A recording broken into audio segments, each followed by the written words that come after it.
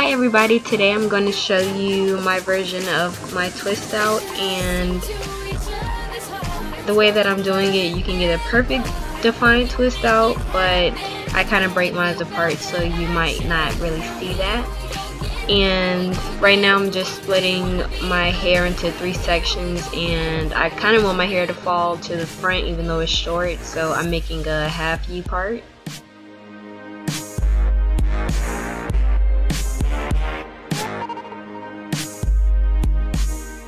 Now I'm just adding my Kinky Curly Not Today leave-in conditioner. The size that I'm going for is medium, not too big, not too small.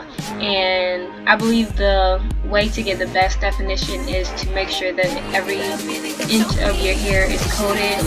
I'm just taking it to sections and making sure that I give each section some moisturizer.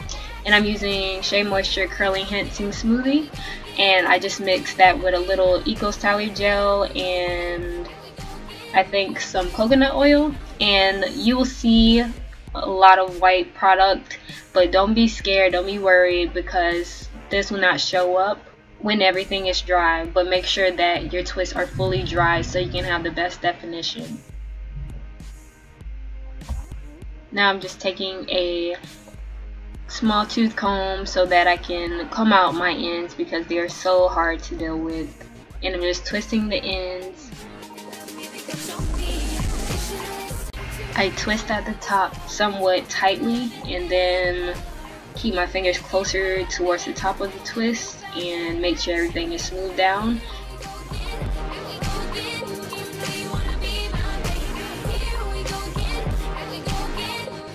And then at the bottom I'm just going to brush or comb it out because the ends are super thick, and I don't know if anybody else has this problem with their hair. It would be nice to know I'm not the only one, but yeah, just add a little bit more Eco Styler gel and twist it at the bottom. Now I'm going to take some coconut oil just to give my hair shine.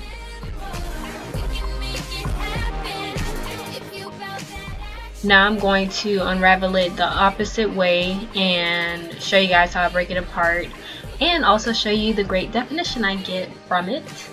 And I'm going to kind of scare you guys a little bit because I'm just going to be pulling it apart, which is against the twist rule, but if you guys want a more defined twist out, then I would just say break each part, like separate it at least 3 times, but I like my hair to be kind of big and a little fuller, but I can always do another video to show you guys how it looks when I don't break it apart as much.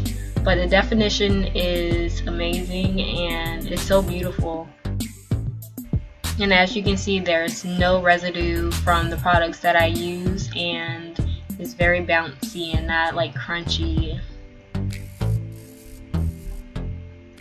I'm trying to show you guys how I pull it apart again, and this is just how I untangle it. And the key is to make sure that when you're twisting it that you don't get the other strand from the other side of the twist inside of the other twist. So don't like infuse them together, like make sure that they're separated while you're twisting it, if that makes any sense. But yeah, as you can see, there is no crunch and it's very loose and bouncy. And I hope when you try it, this is how your twist out will come out, because I was very happy with my results.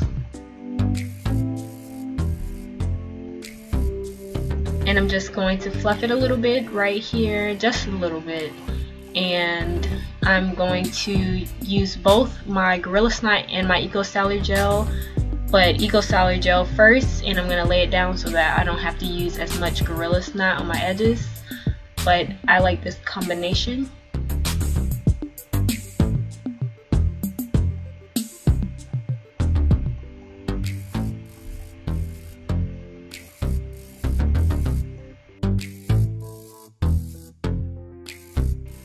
And here you can see the Gorilla Snot giving my hair a little bit more definition in the front, and it just helps my fluffy hair in the front lay down like I want it to. And I use a hard bristle brush because my hair is just too thick. So, and I'm using my little head scarf to hold it down, and I think I let it stay like this for about 30-40 minutes. And I think the best time for you guys to do this is when you're not really doing anything. Just let it sit for as long as you can.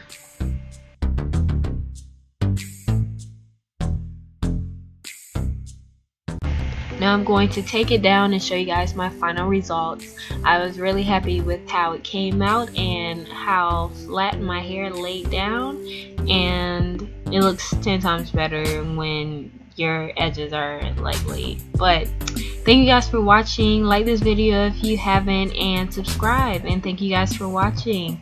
Bye, see you in my next video.